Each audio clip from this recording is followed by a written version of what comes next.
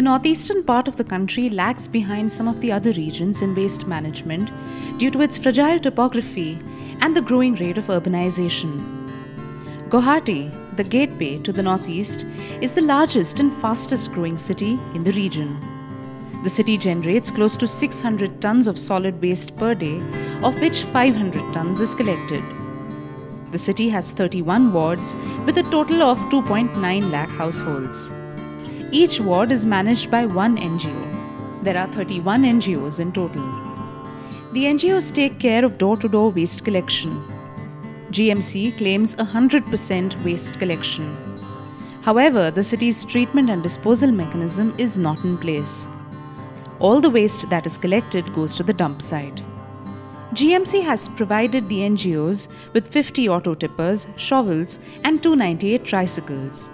Between 4 and 10 p.m., the sweeper rings the bell or whistles to collect waste.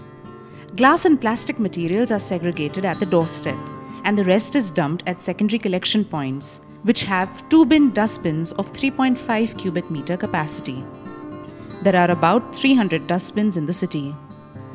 The waste is transported through dumper placer vehicles, dumpers and compactors to the integrated waste facility at Boragaon. This site houses a 50-ton per day compost plant. However, the unscientific method of the whole integrated waste processing facility in Boragaon has been badly affecting the environment and the water bodies around the project site. Ironically, the garbage dumping site was shifted to Boragaon to protect the Deepor Beel, a Ramsar site wetland, which was earlier used as a dumping ground. In the year 2008, GMC signed a contract with a big private company to undertake collection, transportation, treatment and disposal of 200 tons per day of solid waste.